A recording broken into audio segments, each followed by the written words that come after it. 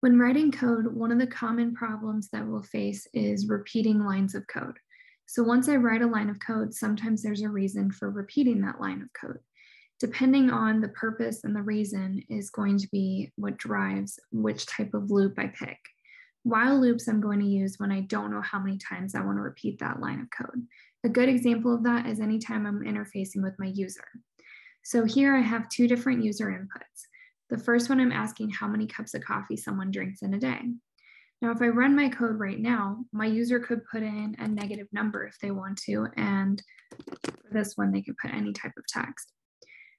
So when I ask someone how many cups of coffee they drink in the day, ideally they're going to give me a positive whole number, and hopefully it's going to be a realistic number. If I want to make sure that my code only accepts these positive whole numbers, I have to have some type of system in place to stop my user. So with the error checking or validating user input or user stopping, I use a while loop because I don't know how many times or if at all my user is going to give me bad data. So getting started on the while loop, I know I have to have while for my while loop, and I'm going to end that loop eventually. So there's a few different parts with a while loop. One, I need to identify what's my control variable. So what's the variable that I'm looking at, I'm evaluating, and that I want to control the condition of why I would enter the loop and why I would continue the loop. In this case, it's cups. So as long as cups is less than 0 would be one instance. So that would catch negative values. Then I want to go ahead and enter this while loop. The purpose of the while loop is going to be partly to tell my user that they need to try again, like I'm not happy with their input. And another part of it would be re-asking them how many cups of coffee they drink in a day. I might want to give them more information about why I didn't like their user input. What was wrong with it? Was it negative? Was it a decimal? Why am I asking for a new input? So a very common error that I see a lot is someone just tells the user try again or tells them that they're wrong. If you think about this in the context of a conversation, what's actually happening, I would ask my user, so how many cups of coffee do you drink in a day? And if they tell me a negative number or something that I don't like, then I would get to this point and I would say, okay, in this case, if it was negative, because I'm only checking negative so far, then I would say it's negative, that's true, enter the while loop. And here I would just say, try again, try again, try again, try again, try again, infinitely. So I would be stuck in an infinite loop. The reason is, in this case, I'm initiating cups. I'm giving cups a starting value. I'm checking cups for a condition, but I don't update it. So it's very important that I have an update inside of my while loop. And in this case, I'm just going to copy and paste and use the same thing. So if I go ahead and run my code now, if I give a negative number, it says try again. So as long as I keep putting any negative number, it will keep telling me try again. I can put the number 0. So 0 is okay, it continues on. Another thing I said I wanted to look for was make sure my user gave me a whole number. There's a lot of different ways to approach this. You can use rounding functions, mod functions, and there's some other functions in MATLAB that can help. I will just use the round approach here. So if I think about a decimal, if I have like 2.2, if I round any decimal, it's going to change it to a whole number.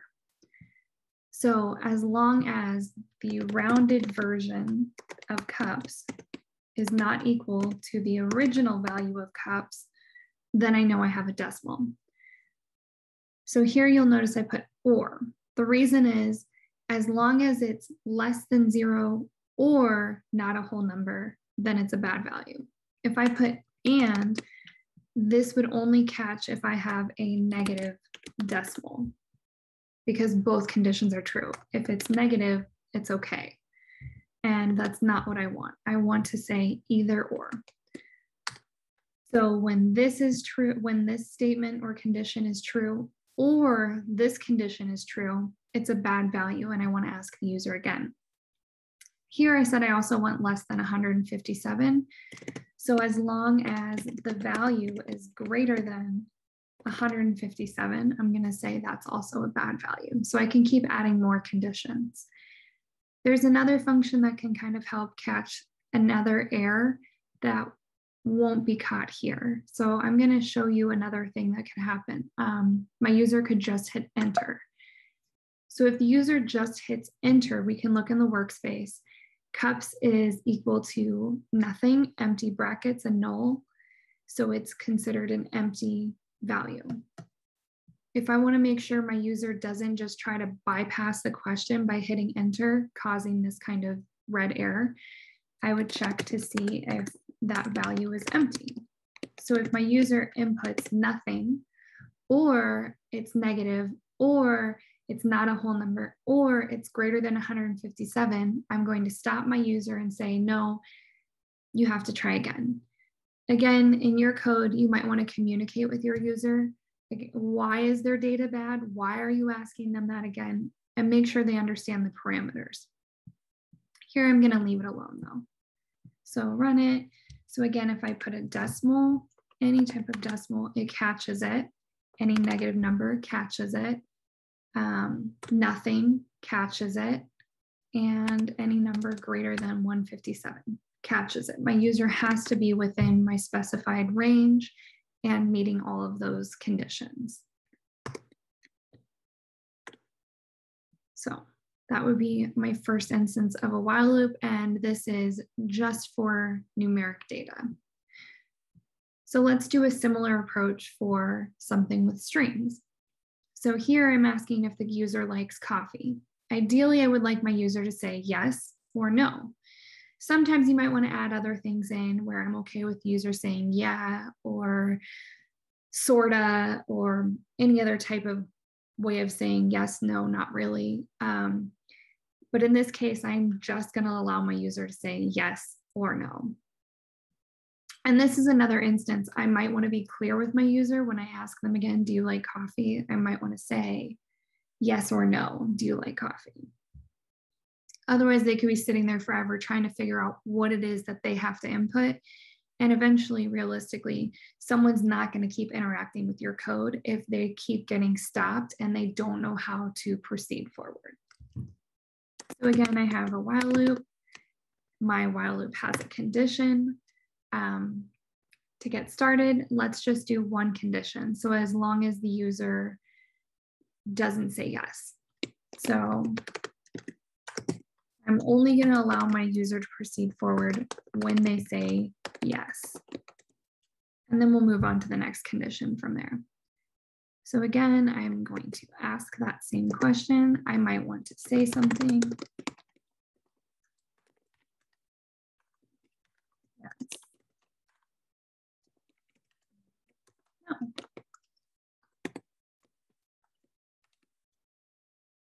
I'm just telling them yes or no here.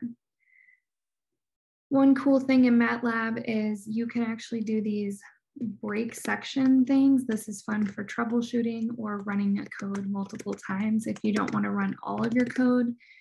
I just want to run this section. So I put 2 little % signs. I saw the screen went yellow over here. Now it's yellow over here. Yellow is the active area. So I'm going to go ahead and say run section instead of run to run the code. So when I run the section, it says, do you like coffee? And again, I said I haven't set it up to work for no yet. The only thing I'm accepting is yes.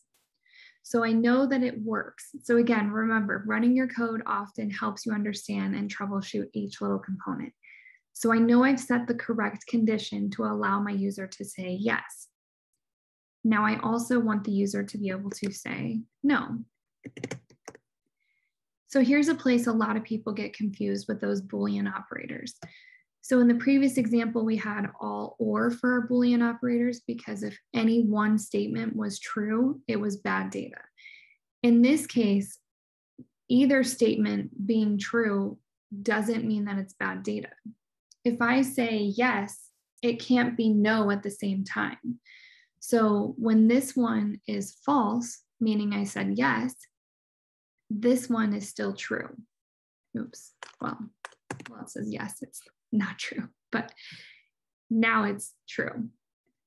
So I want this one to be true and this one to be true in order for it to be bad, which means I need to find the and. So again, if I were to say no, this statement right here would be true because no doesn't equal yes. This statement right here would be false, which would mean overall this condition would be false. So when it got to the while loop, it would say, is this true? And it would say false, just skip right down to the end. So it's not going to run any of the code in the while loop. Now, if I say hello, it's going to say, this is true. Hello does not equal yes. This is true. Hello does not equal no. Overall is true because both are true. So since it is true, enter the while loop and then go ahead and state more information. So running this section, I'm going to go ahead and try that out. Hello. So again, it was true and true, overall true. So I entered the while loop. Now the only way for me to get out of this while loop is to do something that's going to cause a false, which would be no or yes. No. Then it continued on, finished the code. And if I just from the beginning give good data, it doesn't enter that while loop. So again, this is why I would use a while loop with my user. I don't know if my user is going to give me good or bad data to get started. I don't know what they're going to say. So I want to respond based upon what they do. So I can set conditions to respond to my user, respond to a situation. And if you check out one of my other videos, I'll talk about convergence, where I'm responding to data. But in this case, I'm just talking about responding to my user.